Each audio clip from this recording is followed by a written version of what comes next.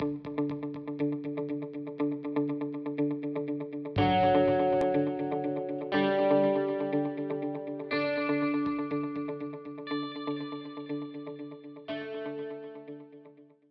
you could tell us, Jessica, a little bit about your new book, Finding Charity's Folk, Enslaved and Free Black Women in Maryland. Tell us what it's about. Finding Charity's Folk is about the process of enslaved women negotiating for their own freedom in revolutionary Maryland.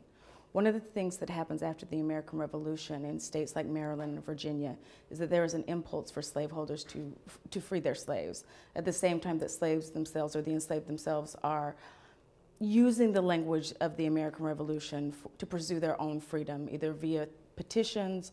Some of them ran away with the British Army, just a range of things that happen on farm to farm, from plantation to plantation. So the book itself looks at the ways in which enslaved women articulate their own claims to freedom. So that's in terms of the meaty, the scholarly aspect of the study. But the book is also bookend on either end with my own story, uncovering the life of a woman in Annapolis by the name of Charity Folks. And in some ways, she, like many good historical subject, she took over the project. She was supposed to be in a chapter, she became a bigger section of the book, and now the book in some ways is bookended by her life. Yeah, it's a truly amazing story about her. Can you maybe give it an encapsulation of that? So Charity Folks was a well-known woman in Annapolis, Maryland. And when I say well-known, I mean that she was enslaved in a house by some of the most prominent people in Annapolis. Many scholars have written about either her husband or the people who owned her. But Charity Folks herself, in some ways, has been hiding right in plain sight. So I met her acquaintance when I was doing dissertation research, and I happened to come across a manumission document, which included her freedom for herself, her children, and her grandchildren. And like most historians, I was thinking in a way, thinking beyond the text. What is happening behind the scenes? What did this woman have to do in order to make sure that 3 generations of her family is freed? So I started trying to find Charity Folks, and it was a little bit more difficult than I would have anticipated. The project stalled for a considerable number of years, and it wasn't until I really thought creatively as a historian. We like to sit in the archive, but I thought creatively as a historian, and I pulled back and I asked people around Annapolis what they knew about this woman. And it turns out she had an entire life outside of the archive, which is not unlike many African-American women.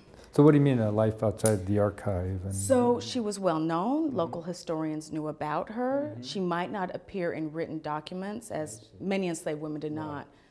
But if you take a tour around Annapolis, you'll see the grounds where she was enslaved.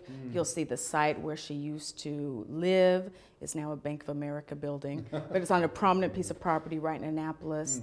The Maryland's African American History Museum is on the site of property that she once owned. So not only was she enslaved, but she worked herself to freedom, and then she prospered after that. And the archive doesn't necessarily tell us this. But I was fortunate to speak with local historians who introduced me to the descendants of the people who owned her. On my own, I actually tracked down some of her descendants. We met one day in Annapolis. It was wonderful. We took them on a tour, and it was wonderful. And it was that moment where history came to life. So a question I'd like to ask about that is, like, how's writing about this story and a story about a certain kind of agency under conditions of slavery.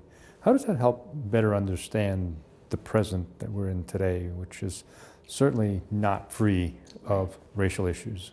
Right. So scholar Sadia Hartman says that we're in this afterlife of slavery, where we're supposed to have this freedom moment, right? And I think in some ways, some people would argue that freedom is still an experiment, even for the U.S. But in terms of the increased violence, violence particularly against African Americans, police violence against African Americans, and police violence against children in some cases. What slavery does do for our understanding of present-day violence against African Americans, it gives us a template about the strength of the African American character, about the human capacity to survive, over multiple generations. Over multiple generations. I think it also says something endemically about not just patience, but the ways in which people have to interrogate kind of the violence that's surrounding them.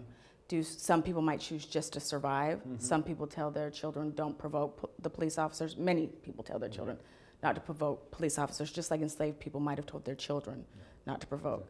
But then you always have that person that doesn't work for them, and so they're going to stand up to the system. You're, by definition, a provocation. Absolutely. So this longer freedom struggle has a lot of personalities, and I think that's what we can learn from the enslaved experience. There wasn't one experience of slavery, and there's not one experience of freedom.